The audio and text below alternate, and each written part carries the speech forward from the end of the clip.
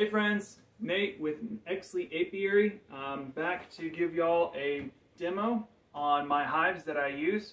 One of our viewers noticed that these are styrofoam, and I've mentioned it in a few of the videos, and they requested that I run through a demo of how they're built, and I'll do that today. But before I actually build one, let's look at a finished product so we can kind of have an idea of what it looks like at the end. I know I didn't run through it in the apiary very well, so let's do it here with an empty box.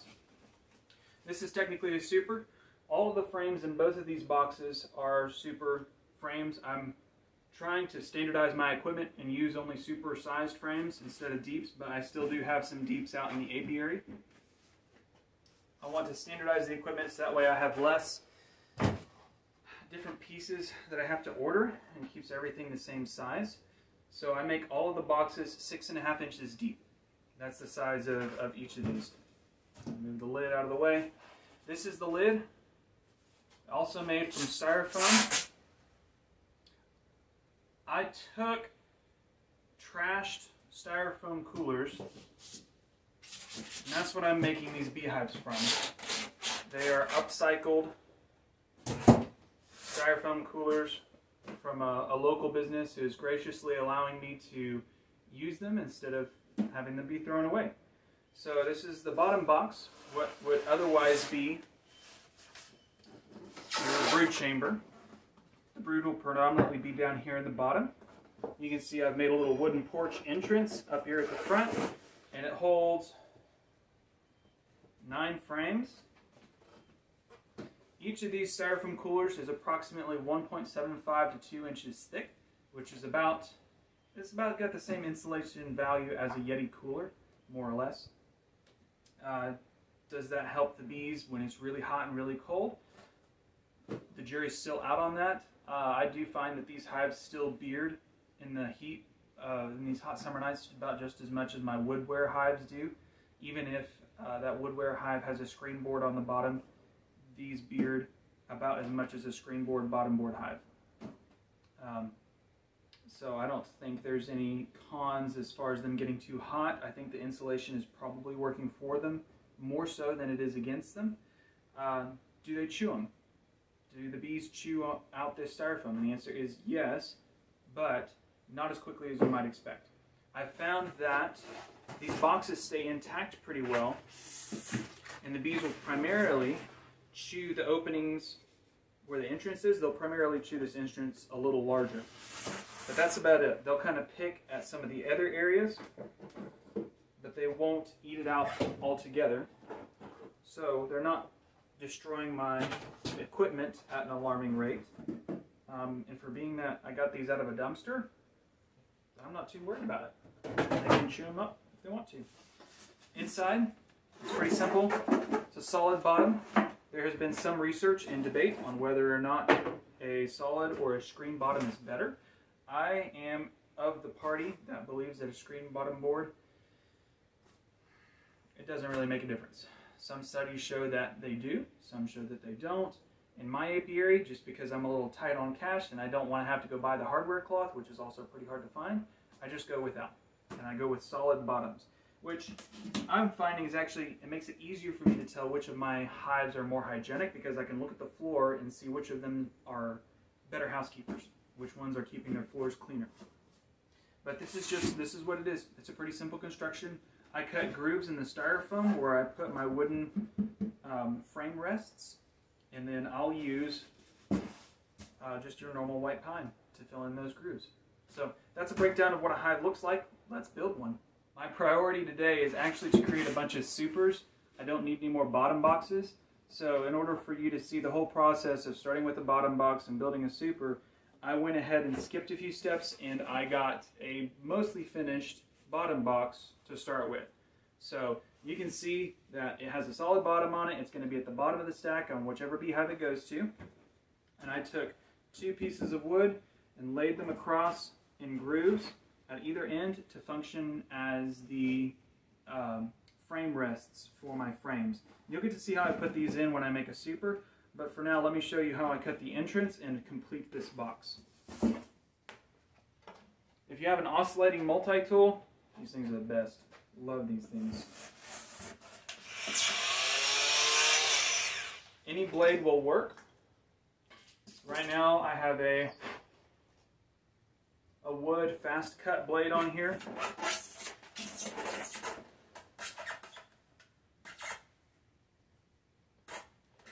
I'm going to get a piece of wood to act as a guide, because I have to take into consideration my entrance reducer when I'm cutting the hole, because I'm working with scrap wood, so I have to custom make the entrance to fit that piece of wood that I'm going to be putting into the entrance in the event that I need to move that hive and close them off.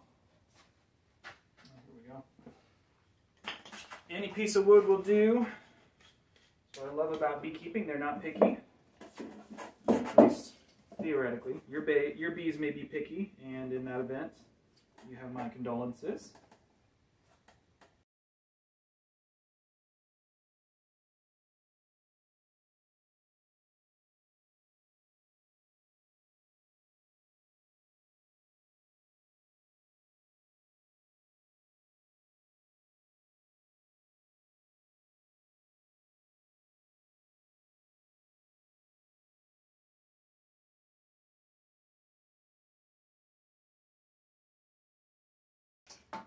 So I just cut 2 lines.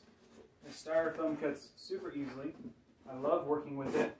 Usually when I had to build hives out of wood, it would take me a couple of hours. With one of these, it takes me just a little bit under an hour, maybe 45 minutes. As it's so much easier to cut, so much easier to manipulate. And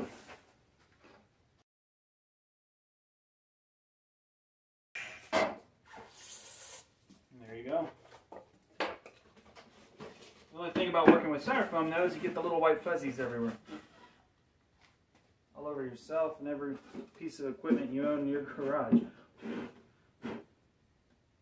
Alright, so you can see that this is flush with the floor of the beehive. I'm going to change that in a second because I want to put a wooden porch, like a tongue, that sticks out right here, so it gives them a landing pad, but it also prevents them from chewing out too much of the styrofoam right here. I'd like to preserve the integrity of that entrance a little bit. I know they're going to chew on it, but I want to try to give it a longer lifespan.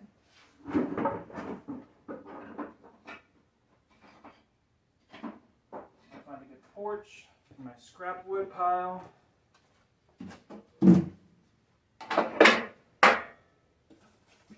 I'll go ahead and cut them to size.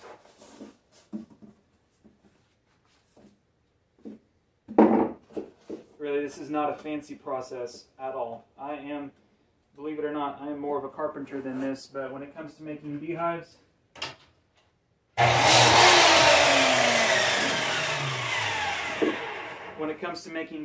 sometimes it's better to just not be picky.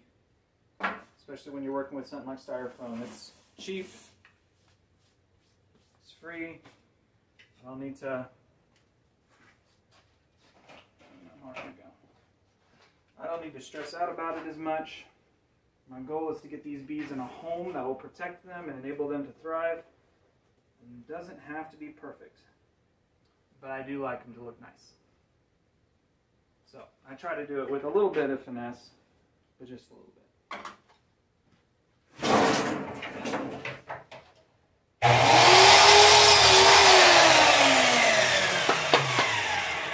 Okay, got my front porch.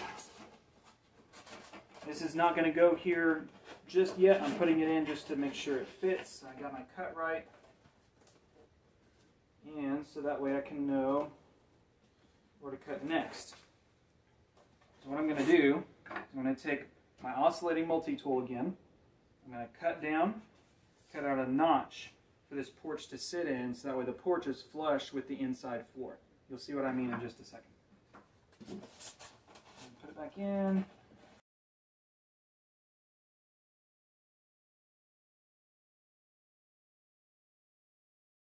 I cut it to the depth of the porch. Now, draw me a little line here for a guide, so that way I can cut front away to fit the porch.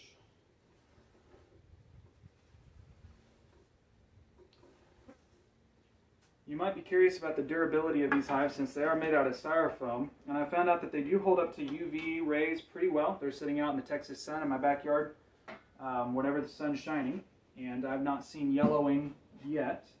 They do take dents, and they show dents and scratches, but it's not so bad that they become super ugly. Again, these are young. I'm sure that by year 3 they will be ready to be retired because they look so bad.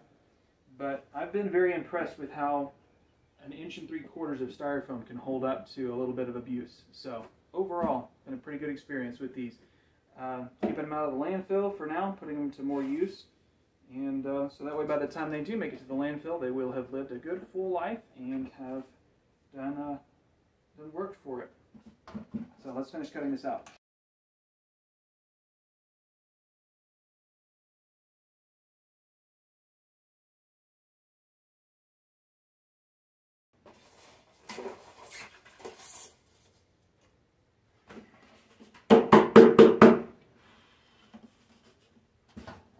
Okay, moment of truth. Let's see if it fits.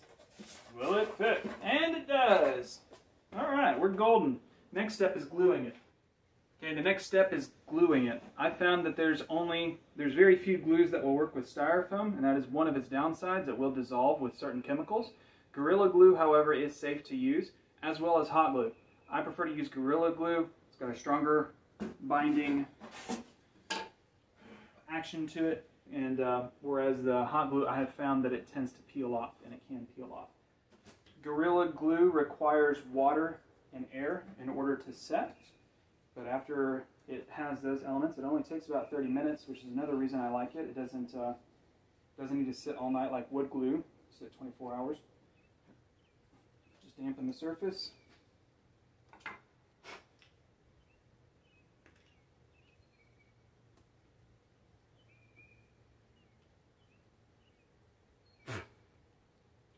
You didn't see that. Uncork your bottle. It only takes a little bit. That's even much. It's even a little much. What happens is it's going to foam up and expand. Fills any little cracks or crevices. It does a great job of sticking that wood to that styrofoam. Next, we're going to clamp it down. So that good, tight, good, solid connection between this wood and the styrofoam will allow that glue to have the maximum amount of surface area to connect. Voila! There's your entrance. And that's all that there is to these bottom boxes. They're very simple, very straightforward. I don't drill any other ventilation holes. Usually the bees are going to be drilling one themselves, so I leave that up to them. Like I said at the beginning, we skipped a few steps. I put these bars in off camera. This is actually a hive that I have been waiting to complete for some time now, so I did that part a while back. Let's get started and make a super. The supers aren't so different from your bottom box. They're a little bit more shallow.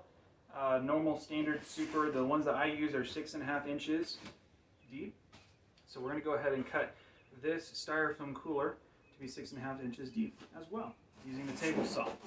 Some folks will use a hand saw. Oh. Some folks have the luxury of a foam cutter. I do not. But I have found that a table saw and a normal woodworking blade that is sharp with lots of teeth, like one of the blades that's used for the finer cuts like trim work, works just fine.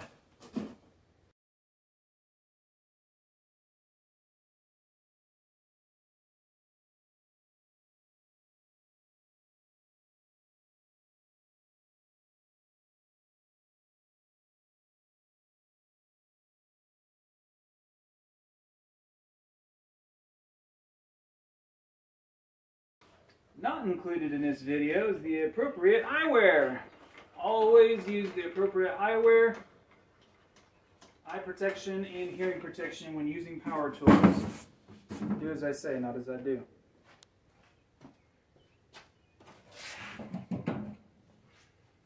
Thankfully, styrofoam is not any sort of serious projectile, but...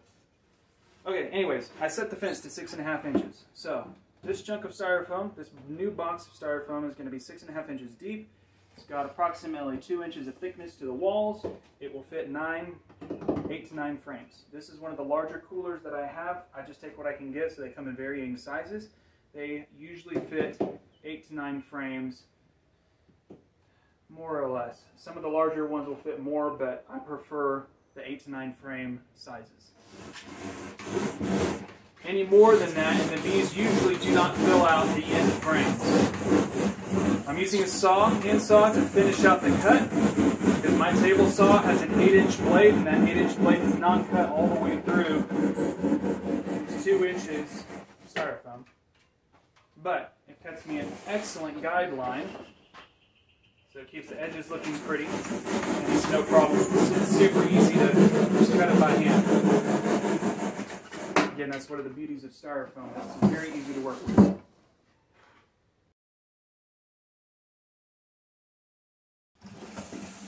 Last cut.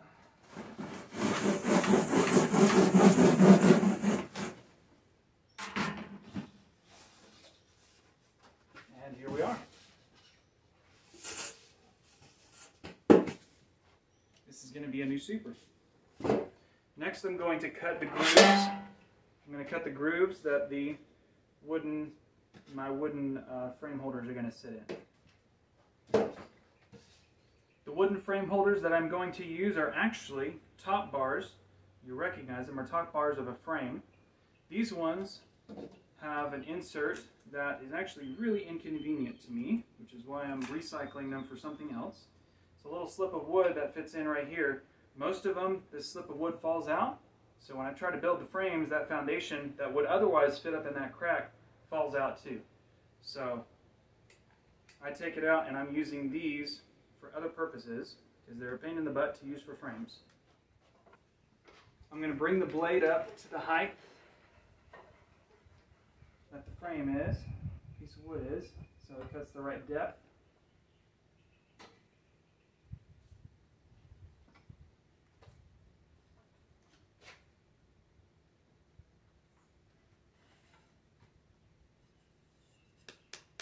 And I'm going to use this pre-routered edge to my advantage, so I don't have to router anything. And it's going to face inwards towards the frames, so it's like so. And then the frame ears will sit directly on that ledge, so it's like it was made for this. Another thing to make it a little bit easier.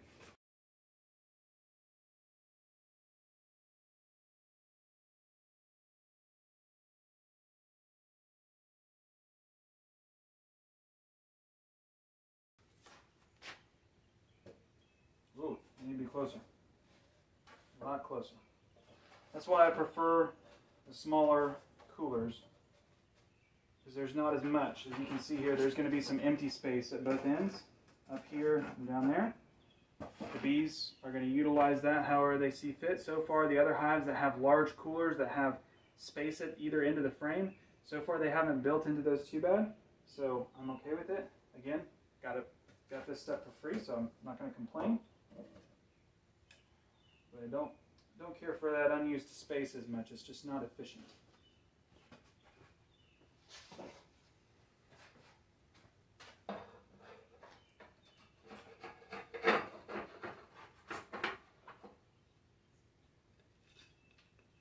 If any of you are real carpenters, don't judge. I do what I can with what I got.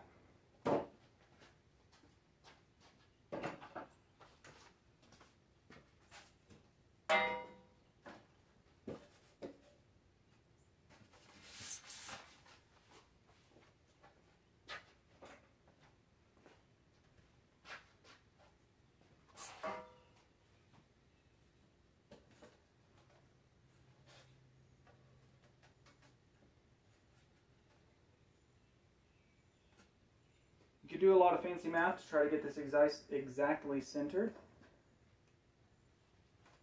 but I'm just eyeballing it. That's just the nature of this project. It doesn't have to be perfect. And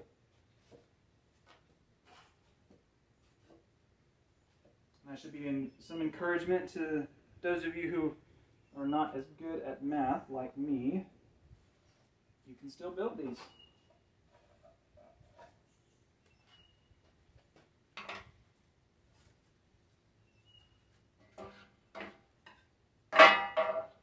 Let's see if I got it consistent. That line is about 3 inches in, as is that one.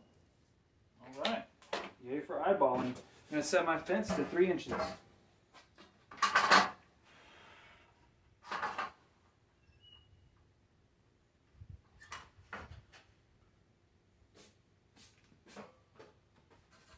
If you are doing this at home, wear the appropriate safety equipment.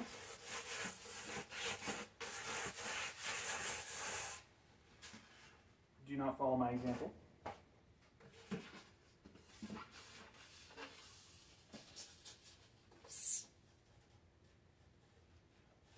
Yeah, that'll do. All right, so my blade is already set to the appropriate depth. I'm going to go ahead and cut the grooves.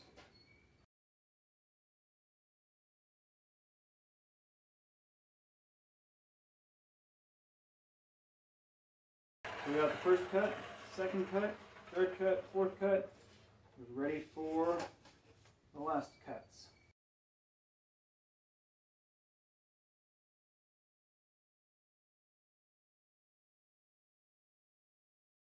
In order for these to go in and be nice and snug, I cover up the gap a little bit because this blade is going to cut away some of the styrofoam. And you have to take that into consideration. It'll add some width to the gap that you're cutting, so take that into consideration when you flip this baby around and cut again, if you're using a table saw like I am. I'm going to cover the gap a little bit, and then I just need to watch, make sure that I move my blade in the appropriate distance and then compensate for the width of the blade. If that all just went over your head, don't worry about it. It's not the end of the world. If you don't, it'll just be a little bit looser fit, and that's all right. You can fill up that extra space with glue if you need to protect it from being harborage for any pests like your hive beetle or your wax moth.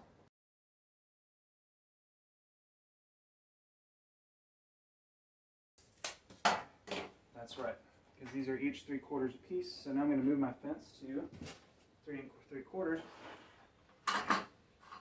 But I'm going to compensate for the blade width a little bit and move it in a 1/16 or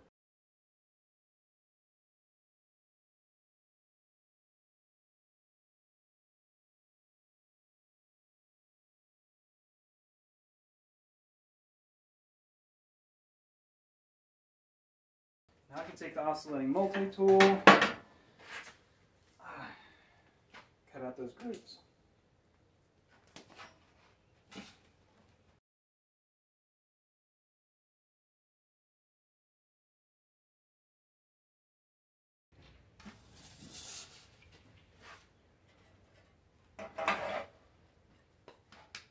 Alright, see if it fits. Beautiful. So it fits down there in the groove.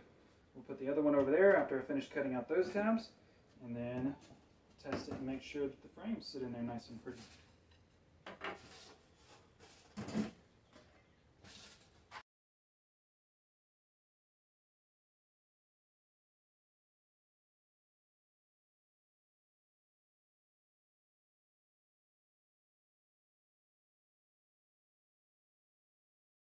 Okay, I've got the wood in there. Let's test it out. Beautiful. I love it. Give me a little bit of wiggle room so I can still pull it out. Perfect. Alright, so now I can go ahead and cut these end bars to length. And we'll be set to go. I think what I'm going to do, I'm going to cut off these ears on either end, and I'm going to cork up the gap because this box is a little bit wider than the other ones I've used. Let's go. Hey man, how are you? All right. So it's here for you? Or? I'll take it. Appreciate it, All man. right. Thank you.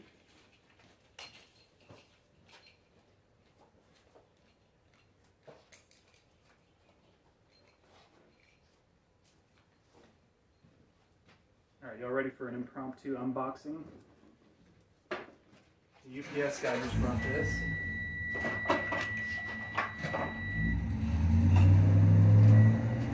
super excited to announce that our garden will be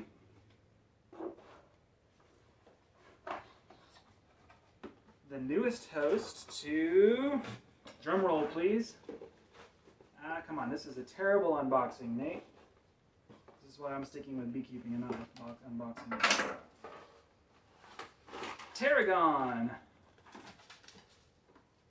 Tarragon. What the heck is tarragon? It's an herb which you can use in pastas. For those of you who don't know, we also have a farmer's market booth and we grow things in our front yard. It's kind of an urban farm thing. It's lots of fun. I do it in addition to beekeeping, but this is the latest addition to our garden. So now we can finally add tarragon to the menu. I'm excited. I'm pumped. Look at this. Oh, it already smells so good. Okay. We got this from Daylily Nursery. They're in pretty good shape. I'm happy. All right, good job, Daylily Nursery. Thank you.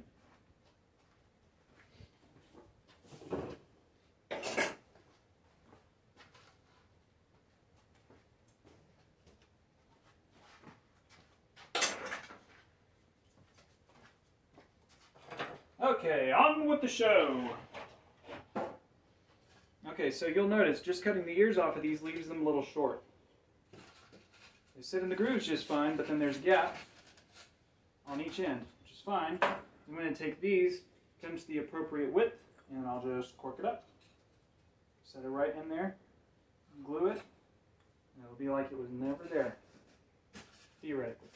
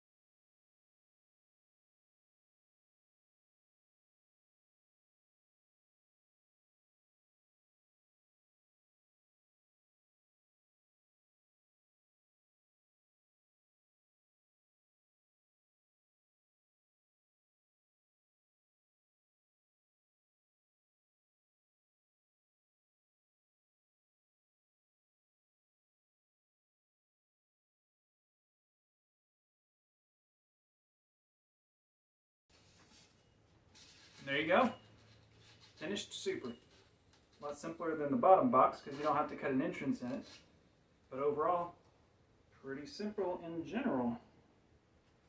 So that is how I build the main box and the super box. Let's talk about the lid next. Most coolers come with a lid, obviously. This is what I have to work with. After cutting that super, or the bottom box, whichever case, off of the cooler, I'm usually left with scrap. Most of the time, it's a 3 to 2.5 inch piece. And what I do, it also has the groove for the tongue and groove, the lid to fit into that groove. It usually has that there too. I like to try to keep that on top so that way the lid has a nice solid fit on top of the hive. But I just take that scrap that's left over and I'll either add it to another box to give that box some depth so I can make it a bottom box, or I'll turn it into a lid like I did with this one here. And it literally is just the scrap with the lid. This hole is where I feed the sugar water through. So if you use a Boardman feeder at the front of your hive, it's the exact same concept. Just take a wide mouth or a small mouth jar, you cut your hole here, then you just stick it in there, and I feed from the top. It's also nice, I prefer this to the Boardman feeder because it's flexible. If I wanted to use a wide mouth jar, I could do that. If I wanted to swap to a small mouth jar, like I ran out of wide mouth jars for some reason, I could use that. Or if I wanted to use a paint can, a gallon paint can, which is actually what I'm swapping to because it has a higher capacity and saves me trips to the apiary, you just take the paint can, put it up on top of that. The bees will come through that hole and drink from the paint can. So it's very versatile, allows for a lot of different containers. I definitely prefer this method of feeding over the Boardman feeder or a top feeder that has a reservoir, a large reservoir and fancy wires that the bees can climb on so they don't drown. I end up just having a lot of fermented sugar water in that reservoir and a lot of dead bees. So this works great to keep using my containers, which are a little bit more sterile, and they also protect the bees more, and they fit. These holes allow for any size container I happen to have on hand, which is great for me and great for any other budget beekeeper operating on a budget. But that's the lid. So thank you for stopping by my messy garage. I hope you enjoyed that little demo of how we make my styrofoam hives. They're very straightforward. I like them a lot. I've been using them for since the beginning of this season, so 8 months now. Yeah, more or less. These actually developed from an idea that I had previously for using cylindrical styrofoam cylinders to make beehives, and you can kind of see the leftovers of those in that corner, the styrofoam cylinders.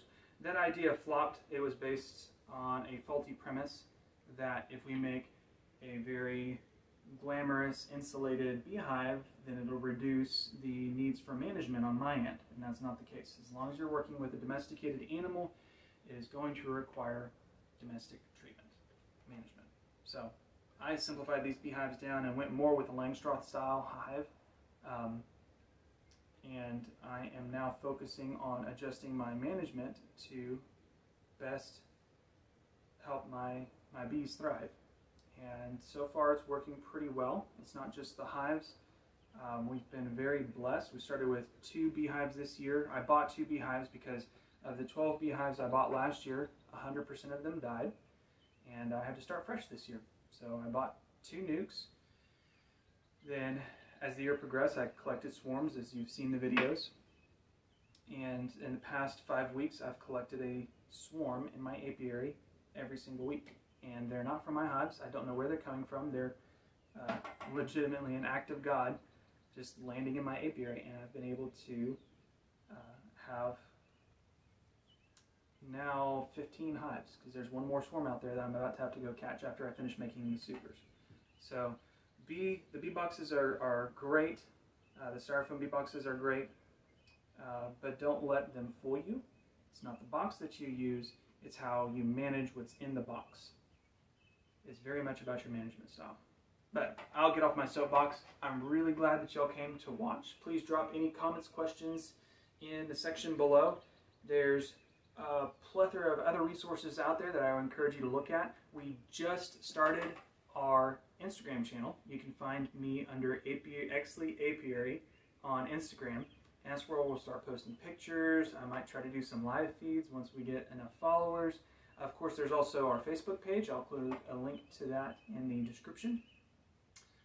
But I'm really enjoying meeting y'all here on YouTube. So drop me comments. Let me know what you want to see.